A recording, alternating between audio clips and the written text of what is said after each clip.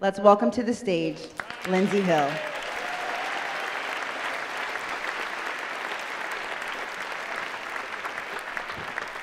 Okay, way too many great acts to follow. And on my walk from the hotel, I was bending over because I was having a few contractions, and two snails literally slimed faster than I was walking. So I think they were sending me the message, slow and steady, be patient this morning. So I'm so excited to be here with you all, see so many familiar faces and lots of new faces, which is exciting. And I'm excited to spend time with folks this week. Okay. So I am the great-great-granddaughter of slaves.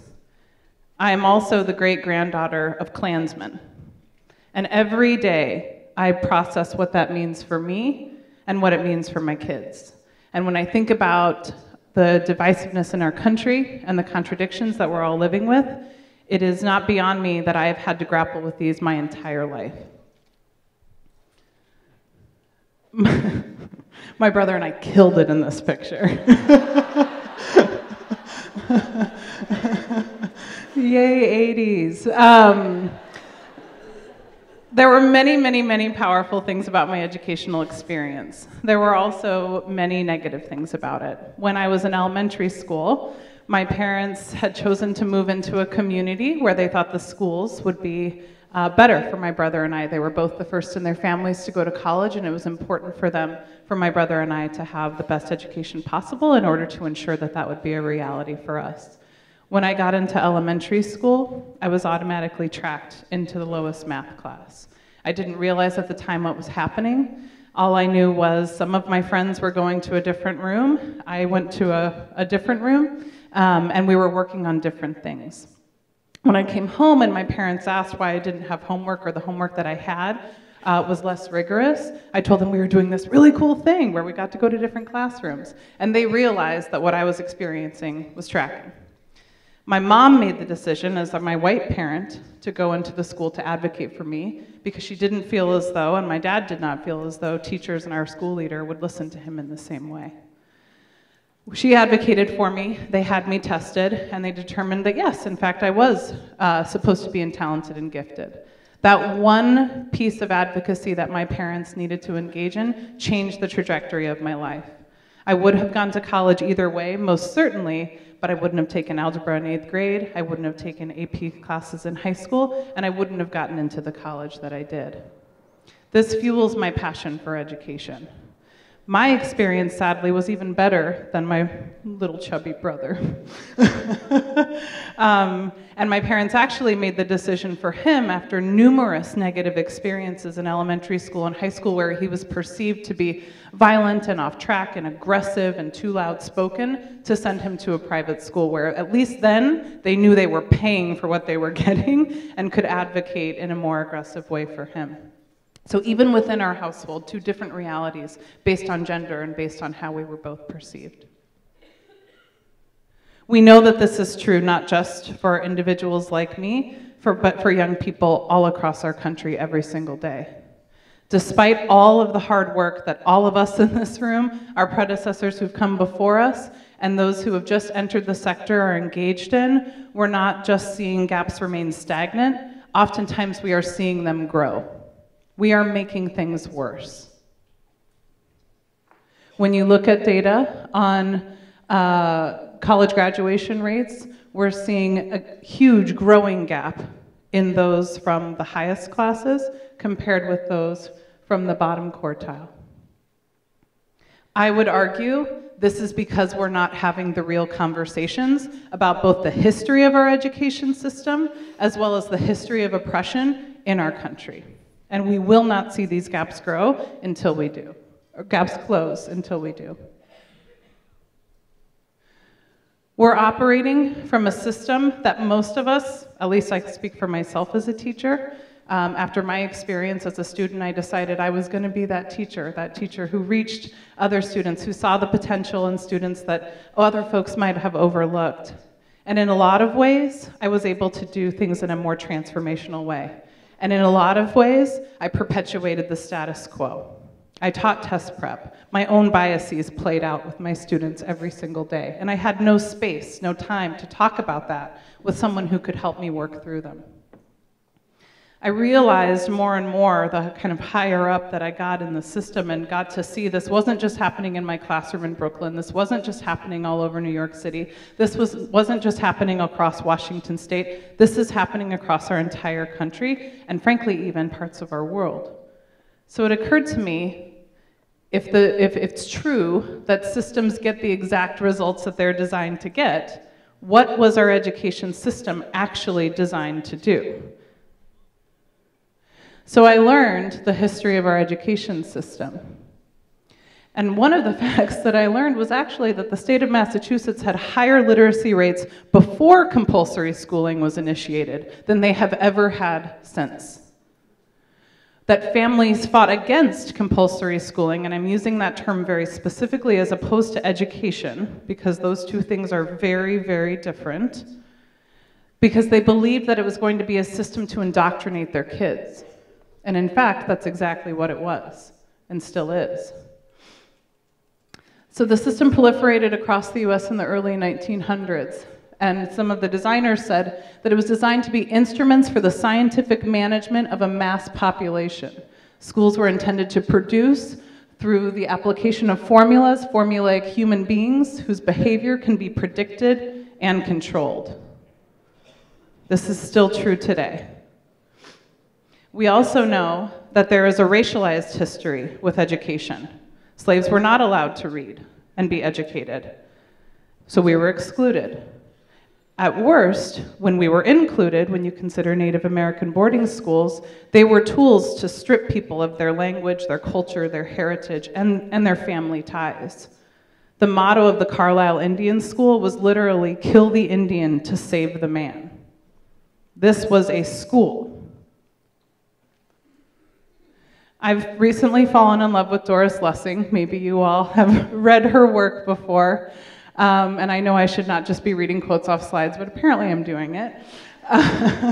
Ideally, what should be said to every child repeatedly throughout his or her school life is something like this: you are in the process of being indoctrinated. We have not yet evolved a system of education that is not a system of indoctrination. We are sorry, but it is the best we can do. What you are being taught here is an amalgam of current prejudice and the choices of this particular culture. The slightest look at history will show how impermanent these must be. You are being taught by people who have been able to accommodate themselves to a regime of thought laid down by their predecessors. It is a self-perpetuating system. Those of you who are more robust and individual than others will be encouraged to leave and find ways of educating yourself, educating your own judgments. Those that stay must remember, always and all the time, that they are being molded and patterned to fit into the narrow and particular needs of this particular society. How many of you feel as though you've spent your time post your K-12 education unlearning more than learning? I can say that that's true for myself. All of the things that I learned, that Christopher Columbus discovered the United States. The history of slavery, the history of the civil rights movement, the history of manifest destiny. All I feel like I've been doing as an adult is unlearning things that I was brainwashed to believe as a young person. And yet we wonder why we have the issues we're having today. These have been some of the historical structures that we've put in place throughout our history to keep certain groups oppressed. And our schools perpetuated stereotypes and myths in order to support each one of these structures. Our schools have been tools. They are not neutral. So when I think about deeper learning, when I think about my own experiences in Talented and Gifted, I was exposed to learning that mattered to me. I was exposed to peers who were able to work on projects that mattered to them. We were able to collaborate, work together, bring what was happening in our real lives into the classroom. We were able to be curious and to question things. But I also never learned about myself. I never learned about my history. I never learned about the real history of our country. So just having access to rigor, just having access to collaboration, and some of these other things that we know are critical for young people is not enough.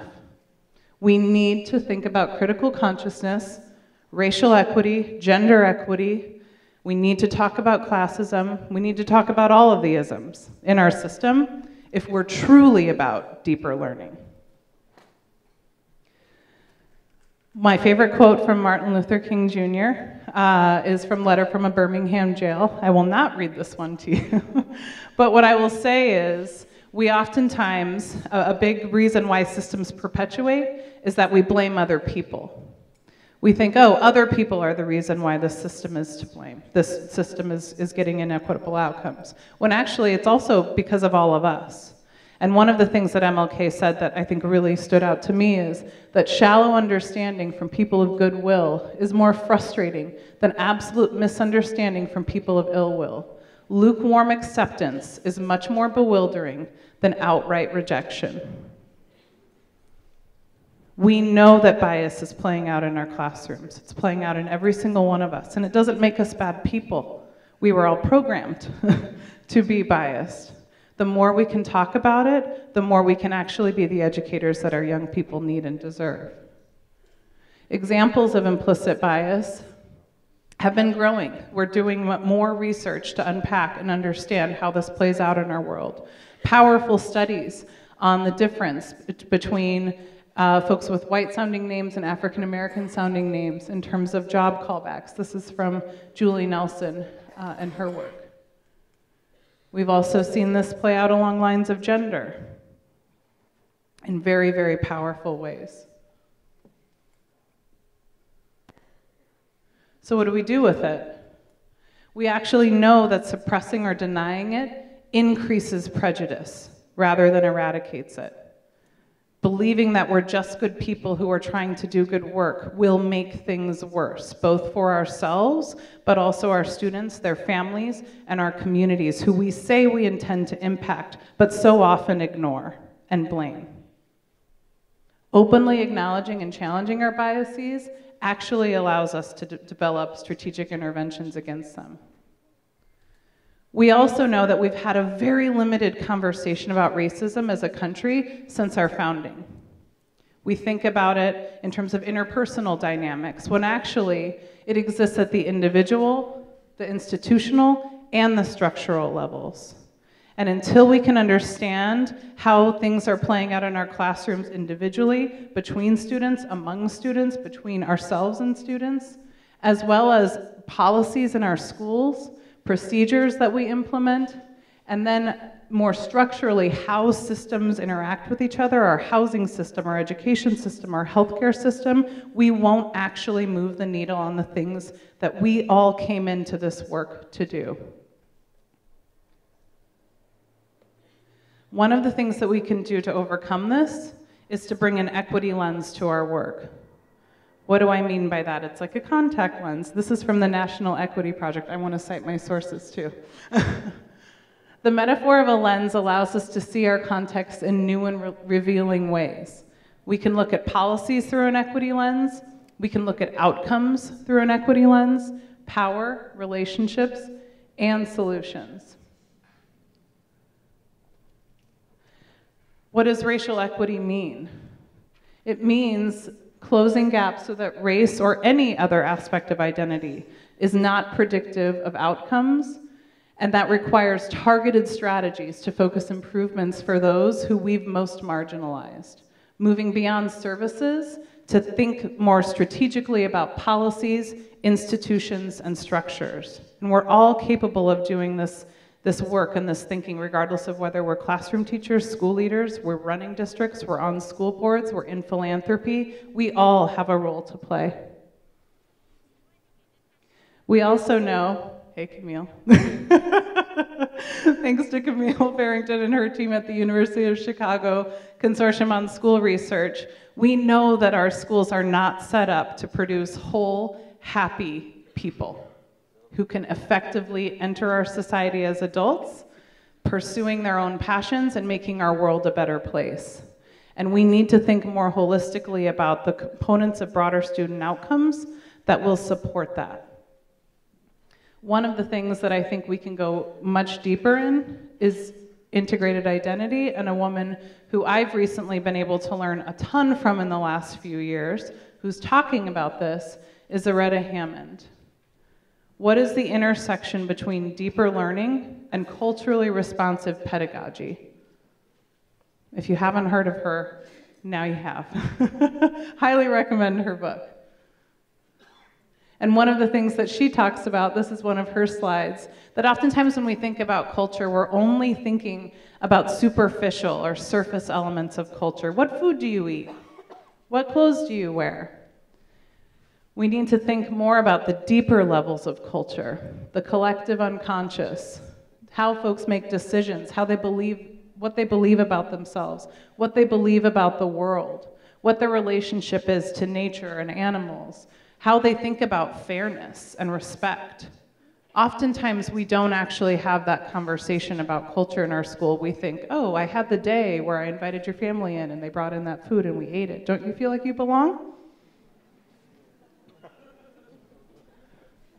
Not that the food isn't good. We're seeing examples of innovation pop up all over our country, and I would also say we've seen this for generations now. Folks have been fighting back against this system of schooling and oppression since it began. One of the groups I've gotten to know over the course of the last few years is the Oakland Unified Office of Equity, specifically the Office of African American Male Achievement.